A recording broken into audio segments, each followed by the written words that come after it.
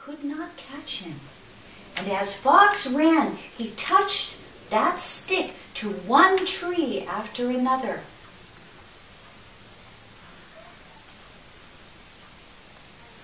Putting some of the fire into each one of those trees. The fire remains in those trees to this day. And to this day, by using a bow drill with a fire kit from the wood, each of his mouth and his lips became black. And to this day, if you look at any fox, you can see the evidence of how Fox helped the people back then.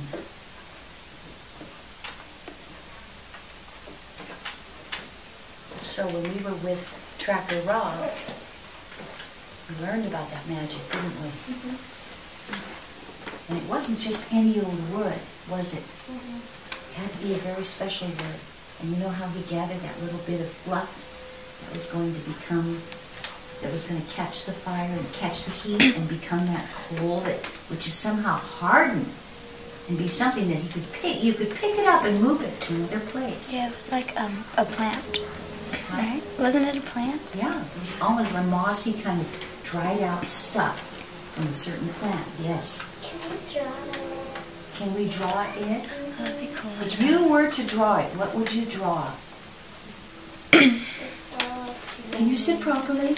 Tell me. The fox ran into the stick in its mouth. Yeah, me too. Yeah. And then the trees on fire.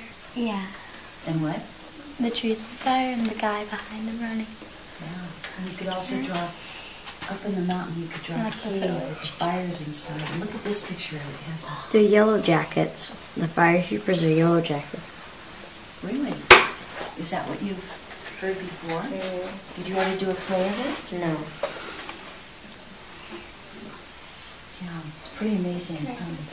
I had when I was littler, I had a picture book of it, and they were yellow jackets. Of this story? Oh, Yellow Yeah. Jackets. And they were yellow. The firekeepers were yellow jackets, except it was a little bit different. It was this group of animals, of all different kinds of animals.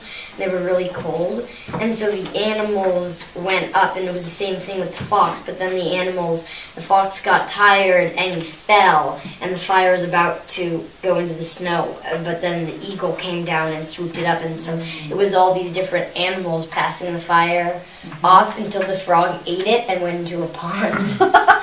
And then what happened to the fire in the pond, in the cold water? Well, it was in his mouth. Ooh. And then, so he came back up, because then the yellow jacket circled around, but then they went away, and the frog came back up and he spit it out.